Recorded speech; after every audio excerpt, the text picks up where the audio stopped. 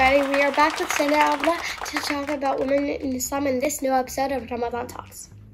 So, Sana Abla, why do women wear hijabs?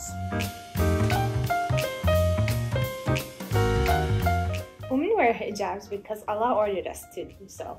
From Surah An-Nur, Ayat 31. And tell the believing women to lower their gaze and guard their private parts, not to expose their adornment, except which necessary appears thereof, and to wrap their head covers over their chests, and not to expose their adornment. Are there any modesty requirements for men also? Modesty is advised for both men and women.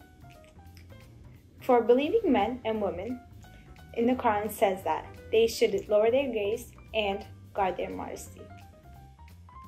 Thank you for your great response again, Sana Abla. Now let's move on to the final question. What are experiences in your social life? Personally, I didn't actually have any bad experiences. I did have good experiences, which is a great part, but I can't speak as a whole.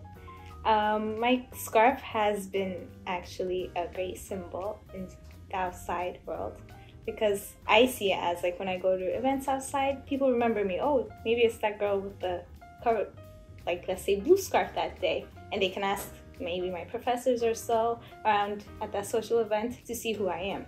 And with like LinkedIn and all that too, the scarf is a great symbol for me that shows I'm a Muslim woman. I might be a minority, but I'm strong and grateful for all that it has provided me.